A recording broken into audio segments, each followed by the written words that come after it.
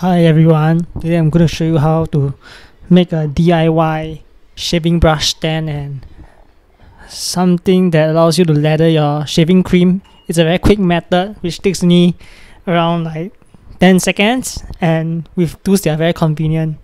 First, as you can see, you need a shaving brush, then a cup if possible. Okay, then faster solution will be 2 packs. So just to show how it's done. Okay, so take a look at this. Just clip it here. Clip it here like that. Then place it there for the shaving brush to dry. So whenever you are done with shaving, you can just squeeze dry the brush.